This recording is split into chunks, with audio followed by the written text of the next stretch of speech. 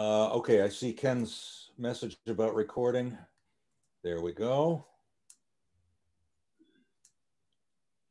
All right, I see that I am unmuted. Good evening, friends. Here we are for a very interesting Maundy Thursday agape meal, the theme of which is love. In which case, in thinking about this evening's prelude, I have selected 7 hymns. I will read you the titles and then play. You will detect a pattern. Number 1, love divine, all loves excelling. Number 2, God is love, God himself is love, he is there. Number 3, oh love, how deep, how broad, how high. Number 4, oh perfect love. Number 5, Jesu, Jesu, fill us with your love. Number 6, what wondrous love is this? Number 7, the King of love, my shepherd is.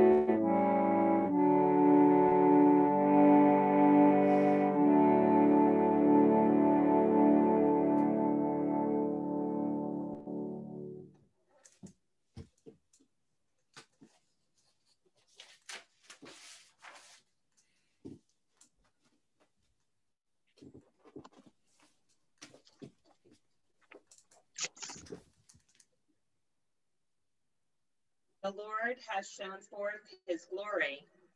Come, let us adore him. Almighty Father, whose dear Son on the night before he suffered, instituted the sacrament of his body and blood, mercifully grant that we may receive it thankfully in remembrance of Jesus Christ our Lord, who in these holy mysteries gives us a pledge of eternal life and who now lives and reigns with you and the Holy Spirit, one God, forever and ever. Amen. A reading from Corinthians. I received from the Lord what I also handed on to you, that the Lord Jesus, on the night when he was betrayed, took a loaf of bread, and when he had given thanks, he broke it and said, "This is my body that is for you. Do this in remembrance of me." In the same way, he took the cup also after supper, saying, "This cup is the new covenant in my blood. Do this as often as you drink it in remembrance of me. For as often as you eat this bread and drink the cup, you proclaim the Lord's death until he comes." The word of the Lord. Thanks be to God.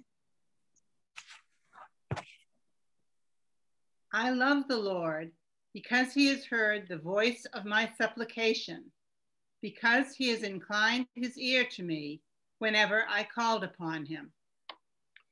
How shall I repay the Lord for all the good things he has done for me? I will lift up the cup of salvation and call upon the name of the Lord. I will fulfill my vows to the Lord in the presence of all his people.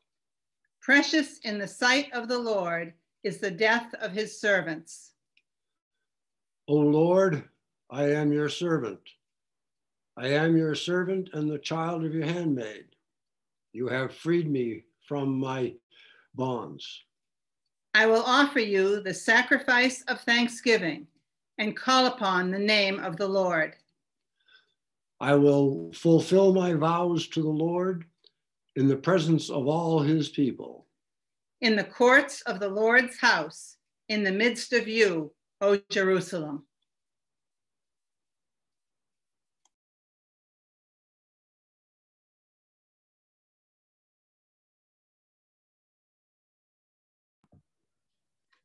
A reading from the Gospel of John. Now, before the festival of the Passover, Jesus knew that his hour had come to depart from this world and go to the Father. Having loved his own who were in the world, he loved them to the end. The devil had already put into the heart of Judas, son of Simon Iscariot, to betray him. And during supper, Jesus, knowing that the Father had given all things into his hands, and that he had come from God and was going to God, got up from the table, took off his outer robe, and tied a towel around himself. Then he poured water into a basin and began to wash the disciples' feet and to wipe them with the towel that was tied around him. He came to Simon Peter, who said to him, "Lord, are you going to wash my feet?" Jesus answered, "You do not know what I am doing, but later you will understand." Peter said to him, "You will never wash my feet." Jesus answered, "Unless I wash you, you have no share with me." Simon Peter said to him, "Lord, not my feet only, but also my hands and my head." Jesus said to him, "One who has bathed does not need to wash except for the feet, but is entirely clean. And you are clean, though not all of you." For he knew who was to betray him. For this reason, he said, "Not all of you are clean." After he had washed their feet, he put on his robe and returned to the table.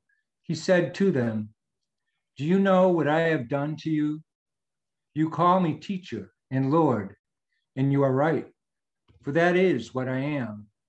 So if I, your Lord and teacher, have washed your feet, you also ought to wash one another's feet. For I have set you an example, that you should also do as I have done to you. Very truly, I tell you, servants are not greater than their master, nor are messengers greater than the one who sent them. If you know these things, you are blessed if you do them. Now the Son of Man has been glorified, and God has been glorified in him. If God has been glorified in him, God will also glorify him in himself, and will glorify him at once. Little children, I am with you only a little longer. You will look for me, and as I said to the Jews, so now I say to you, where I am going, you cannot come. I give you a new commandment, that you love one another. Just as I have loved you, you also should love one another. By this, everyone will know that you are my disciples, if you have love for one another. The word of the Lord. Thanks be to God.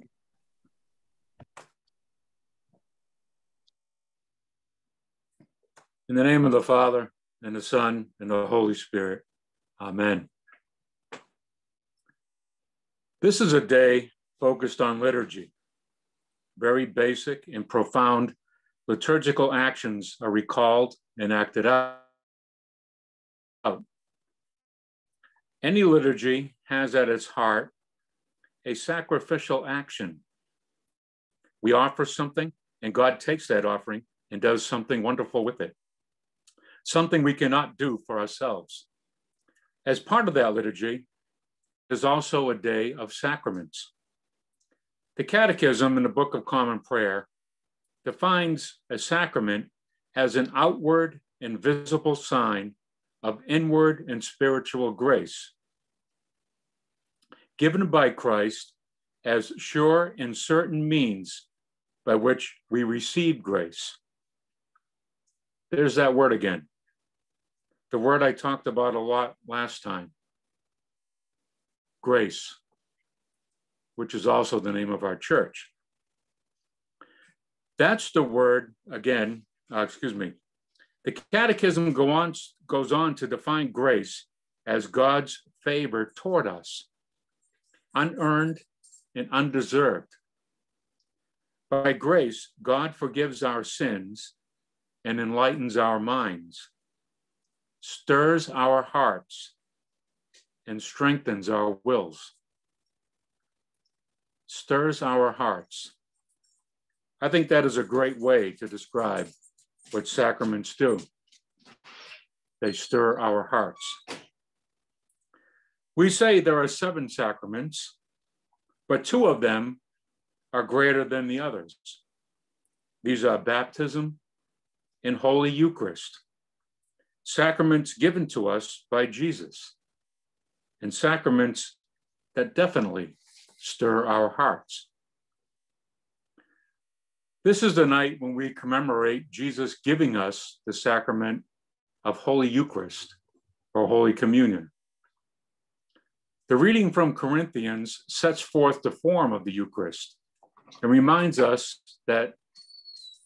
all that bread and wine offered along with ourselves, our souls, and bodies, as it says in the Holy Eucharist, Rite 1, are taken by God, made holy, and received by us as the body and blood of Christ, a liturgical born-again experience that transforms us over and over into more of what God desires us to be.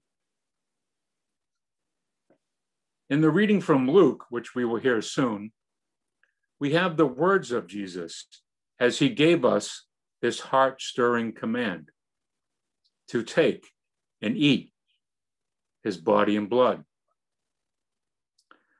Speaking with Episcopalians during this pandemic time, both here and at Grace, and elsewhere, I hear them say that there are two things they miss the most: gathering together and communion. While meeting on Zoom is nice, and we are thankful that we can do it, it's not the same. We here at Grace have been lucky that we have been able to do the drive-by communion. There are many Episcopalians who have not had any form of communion for over a year. In my job as a hospice chaplain, some of my patients are Episcopalians. I'm truly grateful that I can offer them communion using the little kits that we use for our drive-bys. When I ask if they would like communion, they are very eager to partake. There is one patient, he and his wife are still very active at Christ Church in Exeter. They are readers and they sing, and they're a big part of the church. When I offered them communion, they were overjoyed. They haven't had any form of communion for over a year, and we're very grateful for the opportunity. This is the stirring of the heart. That is what a sacrament does. Christ comes to us, giving us grace. Some of you may remember that just over a year ago, when my mother passed away, I told the story how we visited her the day before. I read the Sacrament of the Sick and we all shared communion.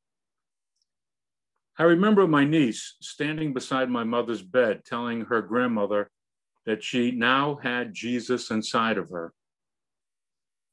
I'm not sure if she meant it this way, but I felt as though she was telling her it was now okay to go and be with Jesus and my Father. Whether or not she meant it that way, my mother passed that night, having had communion one last time here on earth. Again, stirring of the heart. One of the readings assigned for today that we didn't hear is from Exodus. In the Exodus reading, the focus is on the first Passover, a deliverance from the 10th plague, a horrible plague that killed the firstborn males in every household, except those who lived where the blood of a lamb had been spread upon the household door. That was followed by the actual deliverance of the people from bondage in Egypt into the freedom of the promised land. This sacred text is read at every Passover feast in a liturgical setting as a profound reminder of how a liberating and loving God delivers us from bondage, even death itself. The reading from John focuses on another ancient liturgical rite, that of foot washing. Although not a sacrament, it is still very sacramental. This is something that we here at Grace always did on this night, but we haven't been able to do for the last 2 years. Hopefully we can get back to it next year. Awkward for some, even distasteful, this solemn act included in the Maundy Thursday liturgy causes us to bow the knees of our hearts. As we slowly and solemnly wash one another's feet, one cannot help but feel the sense of humility accompanied by the ancient tradition, a humility that is not intended to shame, but to assure us that God loves us so much that the Son of God stops to wash our feet, turning all our concepts of higher and lower, above and below, inequality and equality into a new reality of love and affection. Love one another as I have loved you.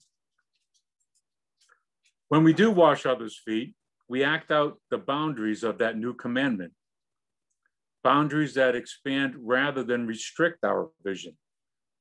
Perhaps we have washed the feet of someone with whom we have had a disagreement,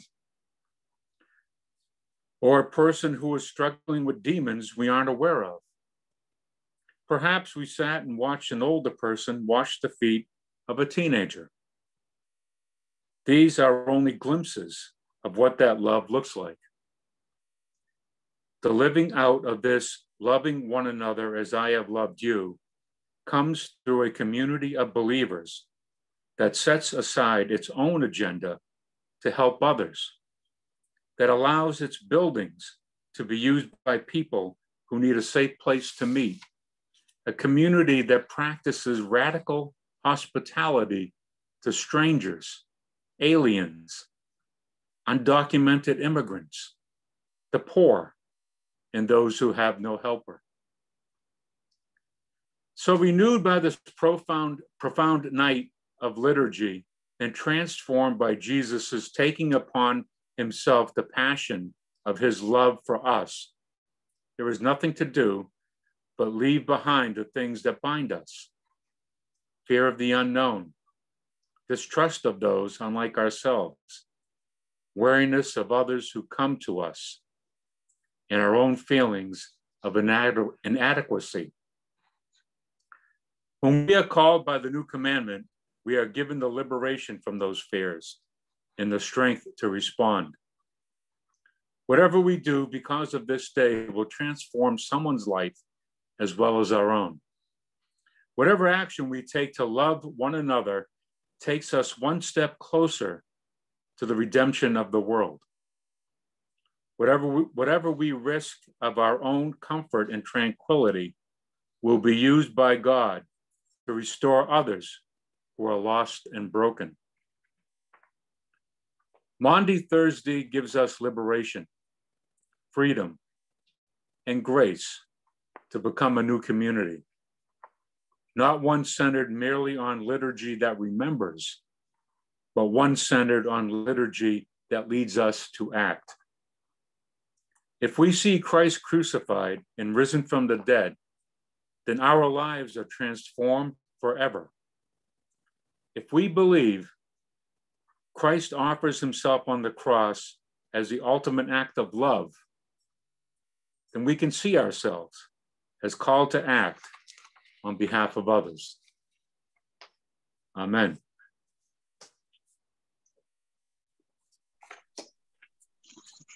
Let us now join together with the words of the Apostles' Creed. I believe in God, the Father Almighty, creator of heaven and earth. I believe in Jesus Christ, his only Son, our Lord. He was conceived by the power of the Holy Spirit and was born of the Virgin Mary. He suffered under Pontius Pilate, was crucified, died, and was buried. He descended to the dead.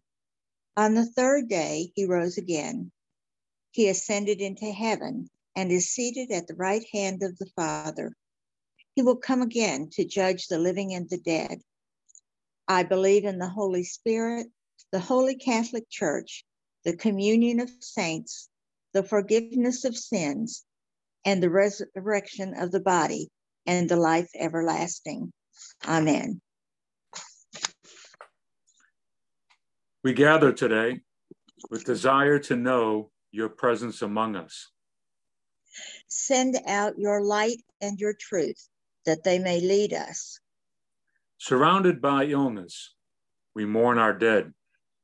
Send out your light and your truth, that they may lead us. We know loneliness and discomfort.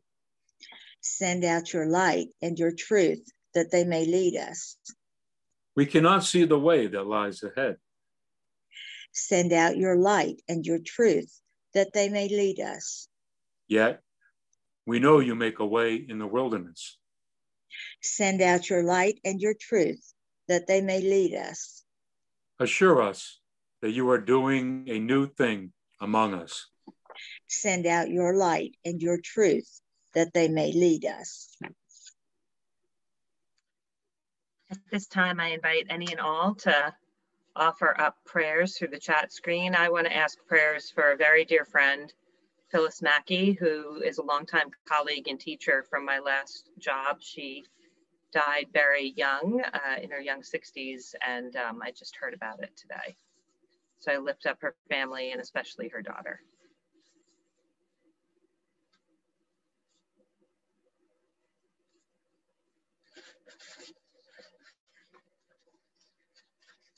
Dwight offers prayers of healing for Nancy, Olaf, Beverly, Allie, Mateo, Paul, Teddy, Steve, and Patty. Want to lift up continued healing for Shedrick Grimsley, who's had lots of complications from a late discovered appendix surgery.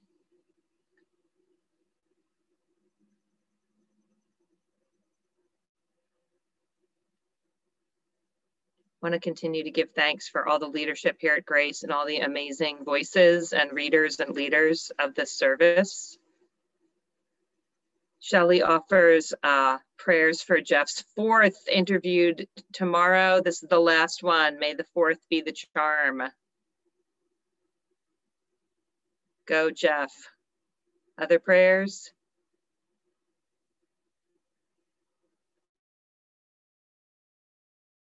Debbie Shue offers prayers for Lori in hopes that her father's health improves. Want to continue to offer prayers for all educators in New Hampshire, particularly as we're going to gear back up to full-time in-person studying for kids. Shelley offers prayers of thanksgiving for Kathy's negative COVID test. Continued prayers for all first responders, for all medical staff.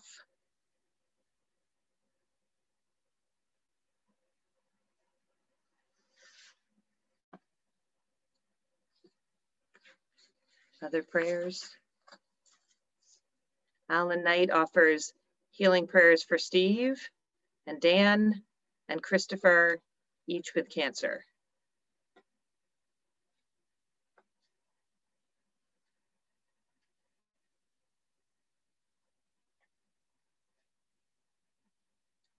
Other prayers.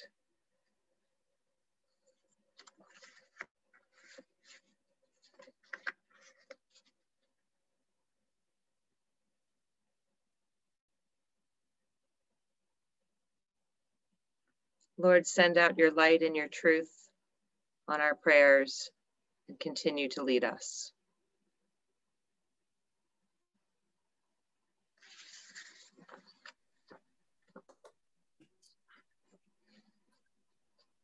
A reading from Luke. When the hour came, Jesus took his place at the table, and the apostles with him. He said to them, I have eagerly desired to eat this Passover with you before I suffer. For I tell you, I will not eat it until it is fulfilled in the kingdom of God. Then he took a cup, and after giving thanks, he said, take this and divide it among yourselves. For I tell you that from now on, I will not drink of the fruit of the vine until the kingdom of God comes. Then he took a loaf of bread, and when he had given thanks, he broke it and gave it to them, saying, this is my body, which is given for you. Do this in remembrance of me. And he did the same with the cup after supper, saying, this cup is poured out for you in the new covenant in my blood. Blessed are you, O Lord, our God, creator of the universe. You bring forth bread from the earth. You have fed us with the bread of life in the body of your Son. Feed us now with your presence among us and your presence in your word. As grain scattered upon the earth is gathered into one loaf, so gather your church in every place into the kingdom of your Son. To you be glory and power forever and ever. Amen. Blessed are you, O Lord, our God, creator of the universe. You create the fruit of the vine and you refresh us with the cup of salvation in the blood of Jesus Christ, crucified yet risen. May the time come quickly when we can share that cup again, even as you are with us now in our very thirst for you. Glory to you forever and ever. Amen. Jesus said, when 2 or 3 are gathered together in my name, I am there among them. Thanks be to God.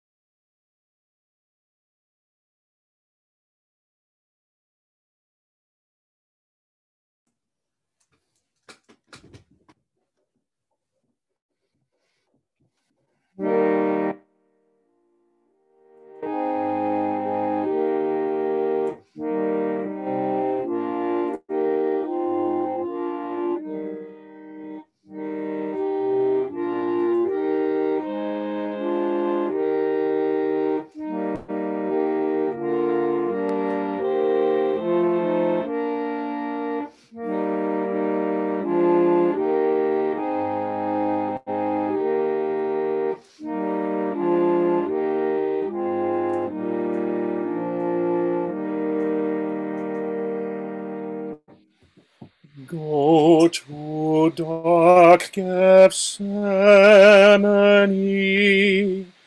ye that feel the tempter's power, your Redeemer's conflict see.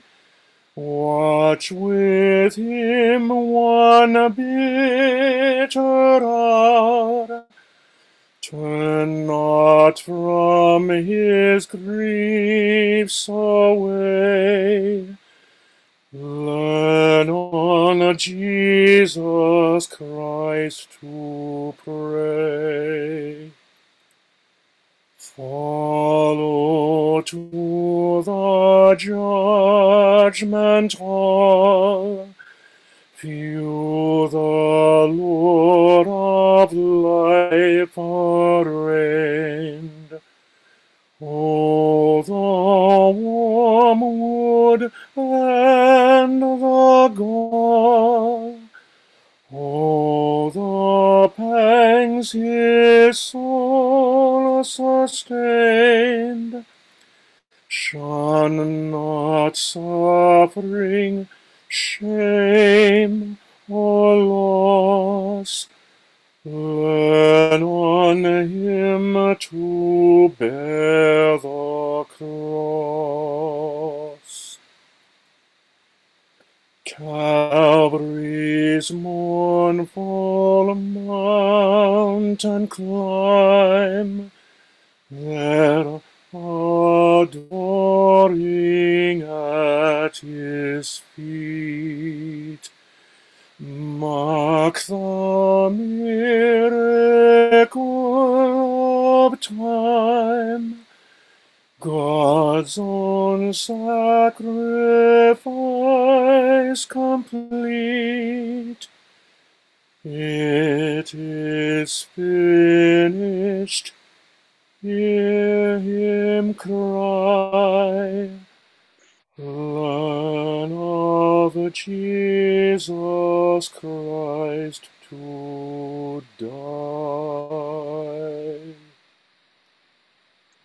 Almighty God, you have given us grace at this time with one accord to make our common supplication to you. And you have promised through your well-beloved Son that when 2 or 3 are gathered together in his name, you will be in the midst of them.